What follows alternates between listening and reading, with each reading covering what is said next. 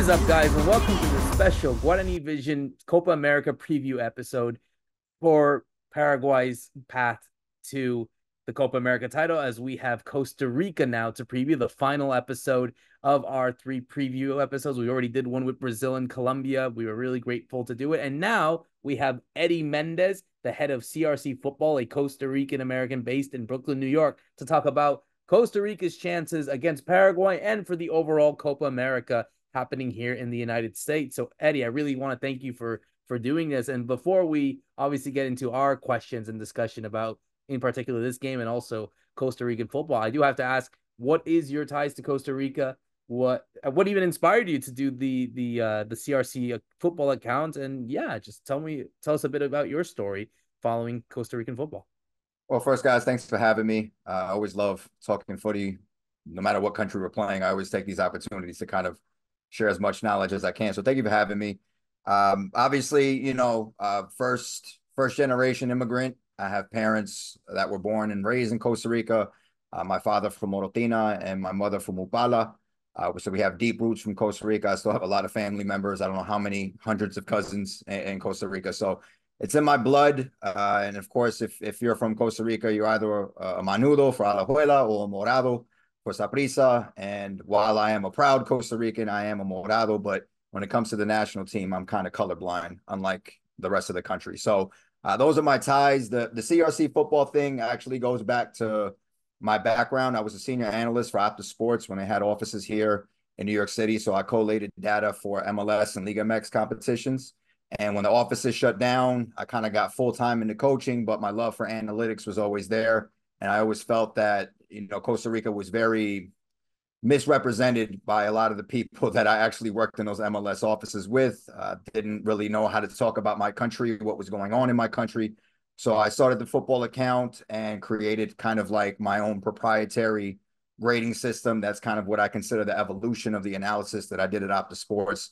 And it's kind of been used for scouting purposes, helping guys get the platform to move on to the national team or to bigger moves overseas. So it's something that I'm very deeply passionate about, something I'm very proud of the work that I've put together in the last few years, putting it together. But more than anything, it served as a networking opportunity to kind of, talk footy with you fine gentlemen.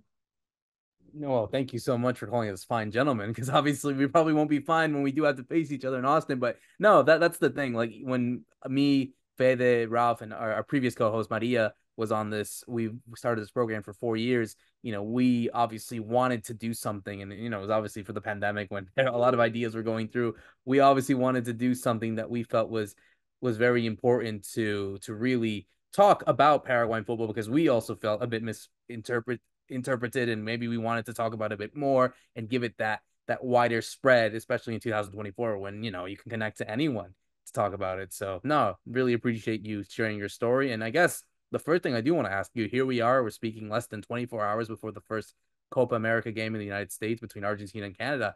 I have to ask, how are you feeling about Costa Rica? Because obviously in this tournament, they were a team that were obviously had to qualify. It wasn't one of, like us, of the 10 CONMEBOL teams that were invited. Obviously, it's also a pathway for you guys to obviously qualify for the World Cup in 2 years. You have that to go on. And yeah, I just want to ask, like, how are you feeling before this first tough group that we have with Brazil and Colombia, and obviously with us as well? Yeah, so the Luis Fernando Suarez era and that regime I consider to be my villain era. It was one of the darkest moments that I can consider of the last 5 years of my fandom.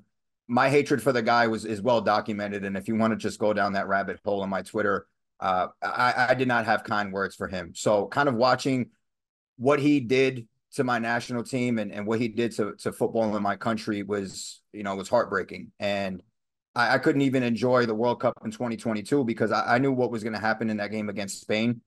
His willful ignorance to play a 4-4-2, and when the 5-4-1 was there, his inability to collect the right collection of players. That was a dark time for us. And now we have this new coach, Gustavo Alfaro, who knows the region well and has really put in the effort to kind of bring in this new generation. And when you look at the average age groups, the average ages of all the teams in Copa America, we're the youngest, if not one of the top three youngest teams. And I think a lot of those talents that I've analyzed in the first division in Costa Rica, this is going to kind of be their platform to not only change the trajectory of our national team, but give them real opportunities to create generational wealth within their family and secure bigger moves. And, you know, I've always been of the mindset where the groups are tough, and that's fine though. I like having those big stages because for a country like ours, we don't get a lot of eyeballs on us. You know, if we're playing lower level competition, nobody's going to really tune in to Costa Rica in a group with like Bolivia, right? No disrespect to Bolivia. So having those platforms to play against Brazil, you know, you're going to have eyes on you. Play Colombia, you know, you're going to have eyes on you. So even though it's a tough group and I know it's a tough ask to get out of it, I think for me, it's more about the excitement to see these young kids kind of put on a show and showcase their abilities and hopefully secure bigger moves overseas, because I think that for us, you know, this is the first step of a long 2-year project going into World Cup 2026. So I'm excited about the opportunity, even though the group should make me feel very depressed. But like I said, it's another opportunity for the younger generation. Eddie, that's actually great because that's what I wanted to pick up on. I think it is the youngest average squad in terms of age, and that made me wonder what exactly is the plan for Alfaro here. So is he looking to just use this to experiment? Are we going to see, for example, maybe 3 different 11s in the 3 games? Because ultimately you're looking at the World Cup, which I guess the key goal for Costa Rica is getting back on the world stage. Or do you think he's going to build a base and we're going to see that same 11 throughout the three group games? Yeah, I don't think it'll be the exact 11, but I think you're going to see that strong core. And he kind of gave us a hint of that in the World Cup qualifying games, because while everybody was playing friendlies, we were starting our World Cup journey in the Caribbean islands. So even though we were playing what you would consider minnows and CONCACAF, he kind of put together what I think is going to be the foundation of our competition in Copa America. So you'll see probably 7 to 9 of the same names, and then a few places here and there, mainly in the attack, where you'll see some rotation, because I think there's a lot of guys there that are fighting for spots. But in terms of the spine of the team, the back line, and then even in midfield, I think you can expect to see that foundation being laid, and then seeing where those game breakers are going to come in off the bench, and which players are going to be more rotational than solidified starters. The last time Paraguay and Costa Rica faced each other in the Copa America, it was also in the group stage in the US. It was a 0-0 draw. It wasn't a great game. Paraguay at the moment is struggling to score. They recently scored their first goal in a long while. Alfaro does have a bit of a reputation of he can be defensive minded at times. So what are you thinking of that game? Could we end up seeing another 0-0 play out like we did 5 years ago? Or So no, more than that, 8 years ago. Yeah, I mean, I'll admit I'm willfully ignorant about anybody kicking a ball outside of Costa Rica. I don't even get to enjoy the European stuff with as much of, you know, Asociación Deportivo Guanacasteca football that I'm watching. You don't really get to enjoy the good stuff. So not too sharp on what's going on in Paraguay. But if you're worried about a defensive setup from Costa Rica, I think that's what you're going to get. Like I said, playing in the Caribbean and World Cup qualifying against lower competition, that didn't stop him from going 3-4-3. And my thought on that is that he was basically prepping the system and that foundation to what's eventually going to be a 5-4-1 low block, understanding what he's going to have to go against in this group stage, with even up to the Paraguay game. I think the biggest thing that I took away from the qualifiers was at the end of the game against Granada, he moved Calvo from his left center back role into the left wing back role and brought on Juan Pablo Vargas, who plays in Colombia.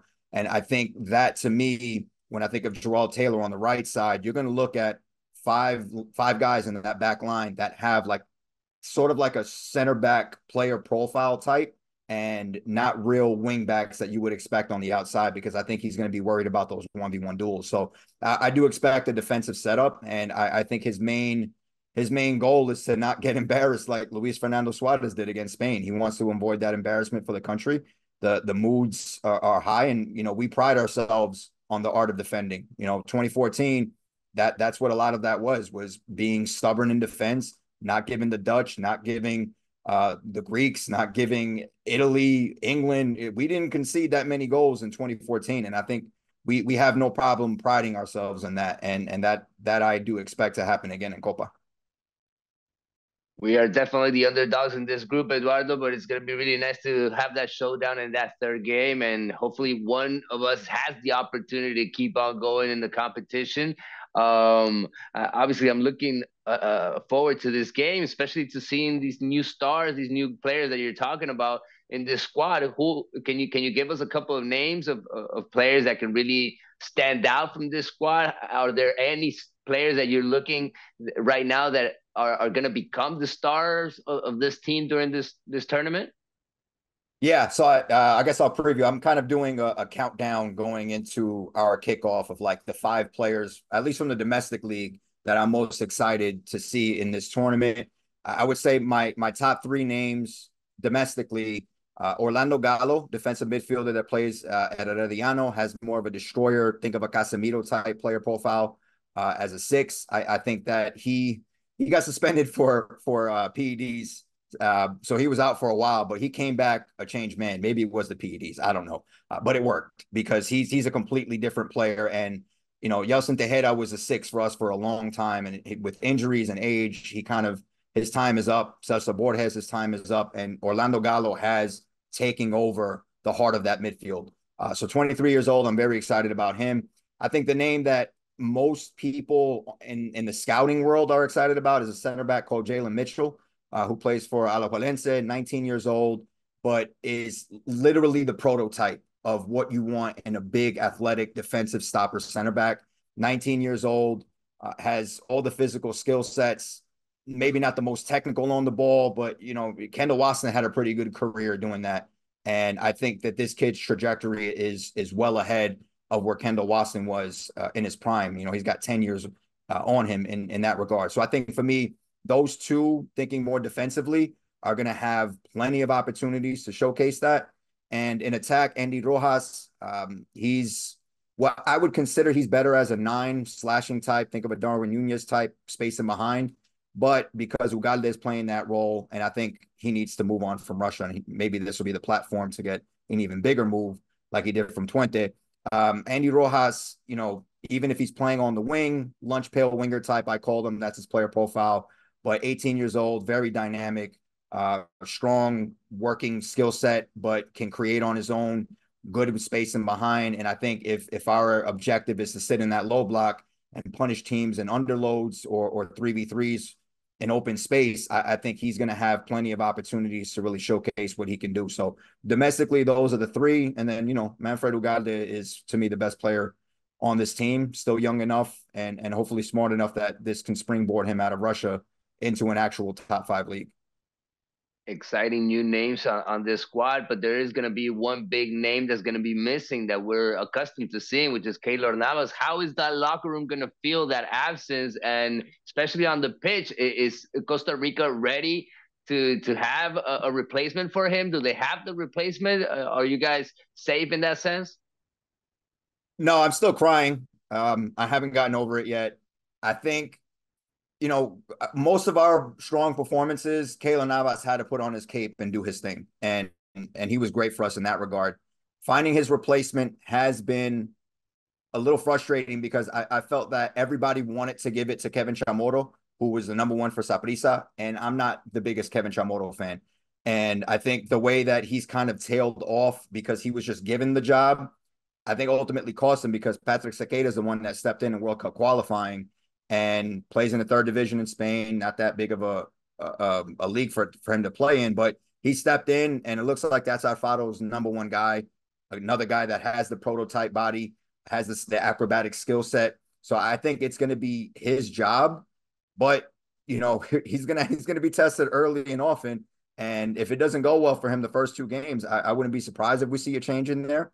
But I'm hoping that he's one of the guys that can step up in terms of leadership, because this is such a young age group. You know, Calvo's maybe the guy that you're going to look to in terms of on the field leadership, but I think actually you're going to see one of these young guys that have that leadership, that vision, that character skill set. Somebody like in Orlando Gallo that is going to step in and kind of implement himself as the new leader for the new generation.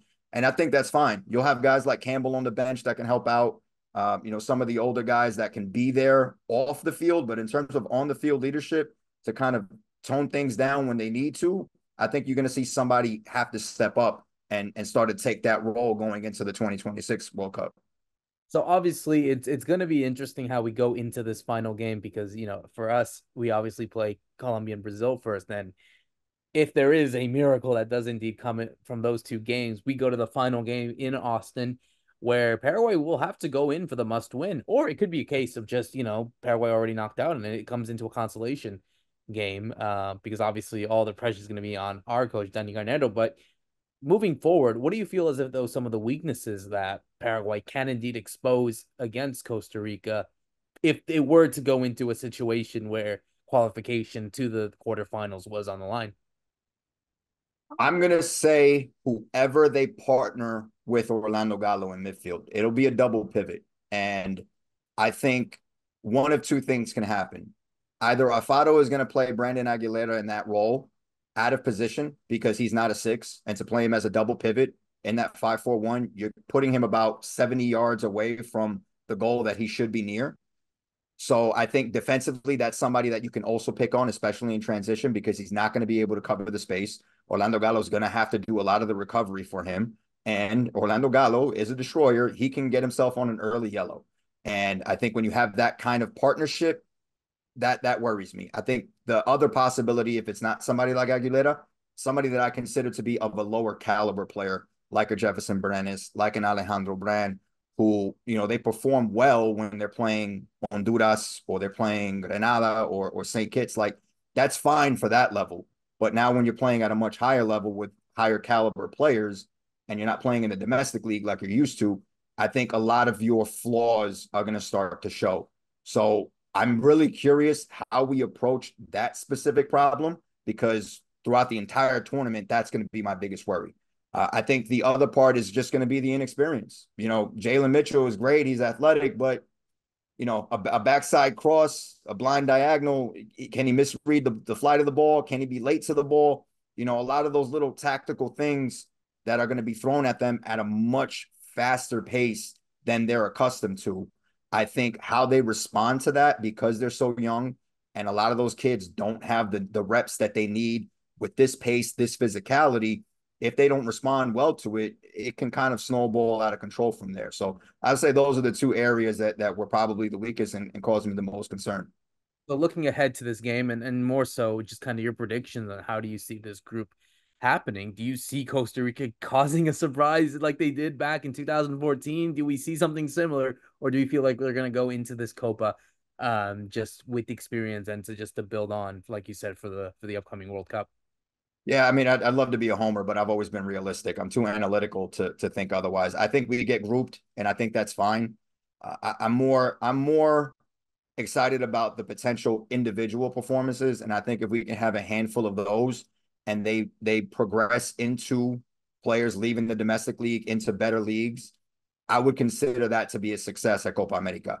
If it's a complete disaster, we lose every game badly, and those performances aren't there, then all the momentum that you feel that we've been building the last few months, you kind of have to take a step back and question it. Like, okay, is the talent really there, or we were just puffing ourselves up for no reason? So that to me is what I would be most worried about. I'm fine getting grouped. I'm fine losing the games that we lose, but as long as we're competitive, we're not an embarrassment.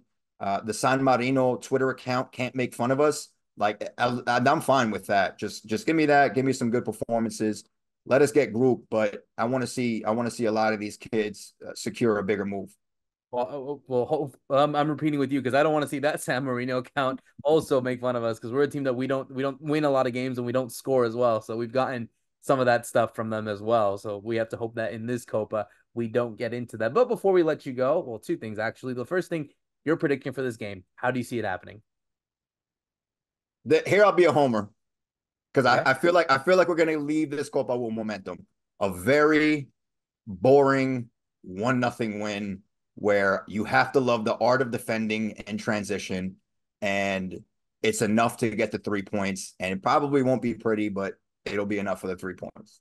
That's not going to go down well in Paraguay, that's for sure, because it is technically the weakest team of the three. And as much as we've been kind of a defensive and boring side, we still need to win teams. We still need to beat teams that are of that caliber. So yeah, no, Eddie, I really want to thank you for doing this. I'm obviously expectant, like me and Fede and myself and Ralph are obviously expectant of Costa Rica in this Copa America. It's going to be interesting to also see some of those players that you'd mentioned in World Cup qualification. We're obviously going to keep an eye on that to see who will go to the tournament in Mexico, Canada, and the United States. So yeah, thank you so much for doing this. But before we let you go, last thing, where can everyone find your work? And yeah, thank you so much for doing this. Again, thanks for having me. Twitter, X, whatever you want to call it, at CRC Football, FUTBOL. And same on Instagram. Instagram is sort of like the visual representation of my analytic work, just to make it prettier, because my words, they get pretty mundane and boring after a while.